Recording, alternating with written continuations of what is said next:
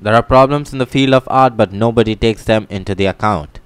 There is also a need to look into the state of art, which has spread enormously in the last 30 to 40 years. These were the issues that were discussed in a conference of the art education at the Goa University held on Monday. Foundation of the Indian Art and Education, Mario Miranda Chair, and Goa University had jointly organized a conference on the topic Art Education in India, Challenges and Possibilities.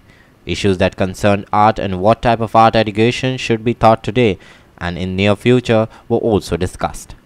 We are meeting across people from the field of art education, mostly from universities, but there are people also who are dealing with school art education or art education amongst young adults.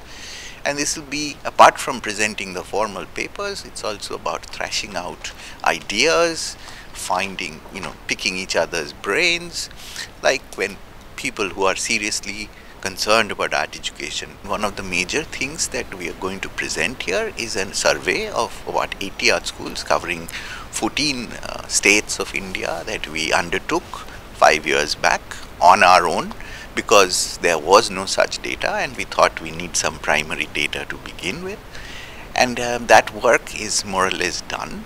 Of the 29 states, we've covered 14 states, and almost most of the institutions there are one or two exceptions, but it's a work which can be then taken forward.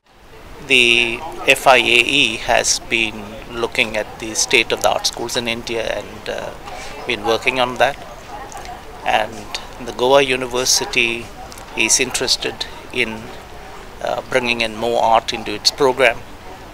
And so we thought this conference would be a very good way of doing that. It's an excellent opportunity to compare notes, to bring expertise together, and hopefully it will lead to a kind of brainstorming that any change in education needs. So we are looking forward to that. Our video journalist Irshad Sheikh from Goa University.